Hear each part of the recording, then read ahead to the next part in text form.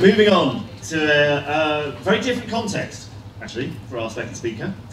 Audenza is an online boutique for quirky homewares. Established in 2012, they've picked up a number of awards, including Business Owner of the Year last night. Congratulations again. And they've been featured by the likes of Grazia and Elle Decoration. Our speaker today finished the Watertight Marketing Master Plan program 18 months ago. Please welcome the co-founder of Audenza, Hollie Brooks.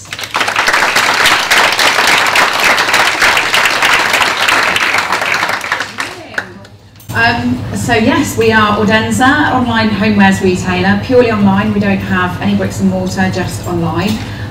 You may notice there's a slight resemblance between the three of us. We are a family-run business. So I founded the company in 2012 with my sister Amelia and my mum Jackie. So it's still family-run. We do have an assistant now as well, but still very much a small business.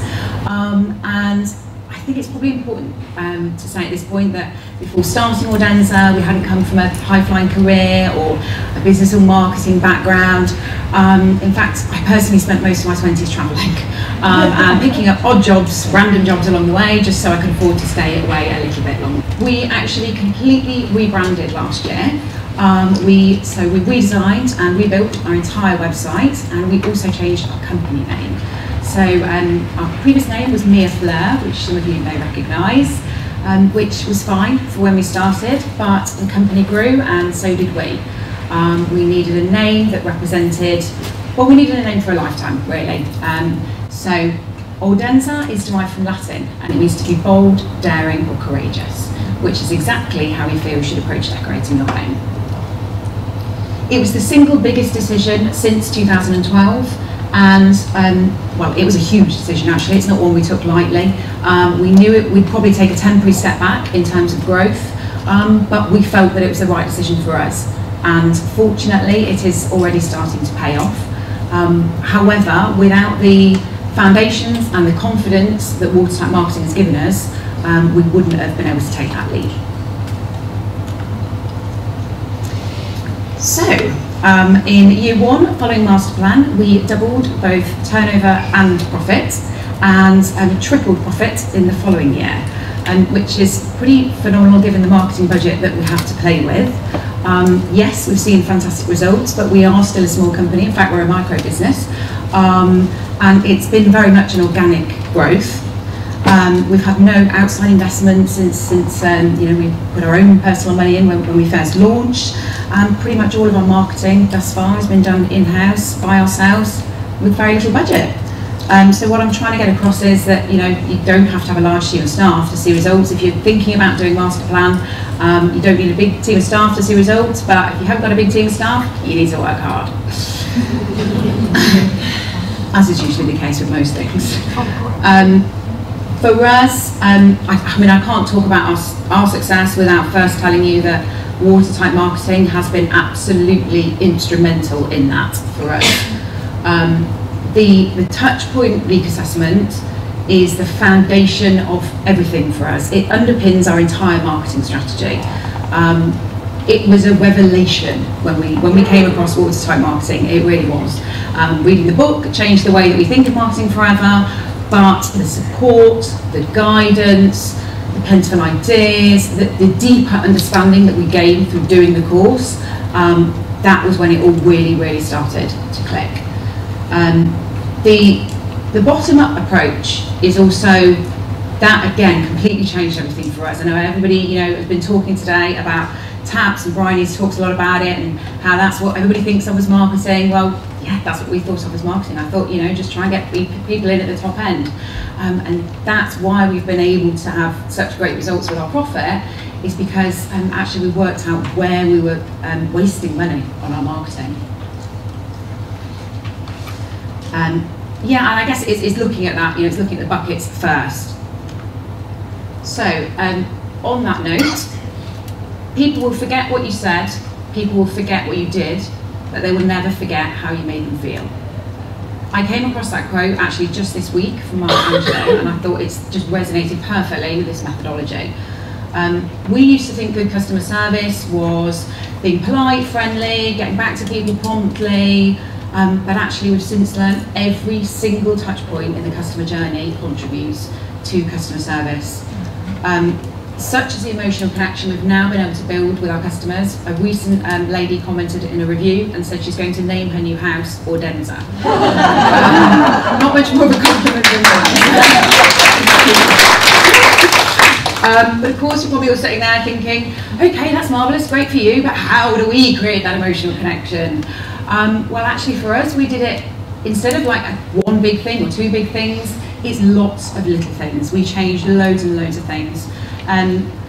When we first launched, we kind of hid in the background a little bit. We thought that being a small business was perhaps a negative point and not something to be shouted about, that people might not trust us. But actually working with Brian and Watertight Marketing made us realise that people need to know us, they need to build that connection. So it's been about a series of branding us personally, which is what Joe was talking about as well. So we've always had styling tips and lots of product information on the product pages, but it was Brian's idea actually to put a photo of one of the founders next to those photos. So again, it's just a small thing, but loads of those little things, and you start to create some real emotional connection with your customers. So this is, we created a ultimate copper styling guide for funnels, because I know funnels is quite a tricky thing to do, and creating kind of gateway products in a product-based retailer, it was a bit of a tricky thing to do. We've come up with quite a few ideas, one of which was to develop PDF downloadable styling guides. So we get a lot of traffic from Pinterest. We don't actually have that many followers. We have about, I don't know, 3,000 or 4,000 followers, but we have over 1 million monthly views on our Pinterest account. So the traffic coming from that is phenomenal. We had a particular, my wonderfully marvellous creative sister designed a copper colour palette, which has been shared thousands and thousands of times across Pinterest and linked back to one of our blog posts. Well, people aren't ready to buy then. They've come and they've seen your blog post. They're not ready to then say, oh great, okay, I've read that one blog post now, I want to buy. What they might want to do is then get a little bit more information. It's that time for data thing. So we developed downloadable guides, and when we had this at the time, it's not still going at the moment, but at the time it increased newsletter sign-ups by over 40%. One of the other areas that we felt like we did pretty well with this is we've invested some serious time in our lifestyle photography. So my sister, again, very creative, talented person, self-taught photographer, self-taught graphic designer, all of that malarkey, and we've been able to use that lifestyle photography. Again, it's part of it's part of a trial, so people can see our products in a lifestyle setting and they can see how it works. They can imagine it in their home, and that's been really, really useful for us. It also creates share-worthy content. So people love that content, they share it across social media, it gets shared across print. Magazines, they're declining in circulation. They haven't got time and money to do all the shoots that they used to. They want to take and fill a full A4 page with somebody's image that looks really pretty. Great, we can provide that for them. And all they do is tell everybody to come to our website. So what Watertight Marketing's really allowed us to do here is, I was going to say capture the traffic that we have, but apparently I shouldn't be using that word. So, but to utilise the traffic and to give them those stepping stones and paths to purchase. So another thing for Taps, we've come up with some novel content ideas, such as our 7 reasons not to buy from a small company. This is a blog post that we created, and as you would expect, it's a tongue-in-cheek sort of play on controversy, and it's been really, really effective. It's been one of our most shared blog posts ever. Obviously, you have to be a little bit careful with creating controversial content, so as not to be on the wrong side of controversy, but as we found, playing it right can be really, really effective. So I just want to conclude by saying that Masterplan has for us been a really great source of support. Bryony mentioned in one of her Facebook live videos recently about the importance of having a mentor in business. And Bryony and Cheryl and some of the other consultants have really been like unofficial mentors for us in many ways.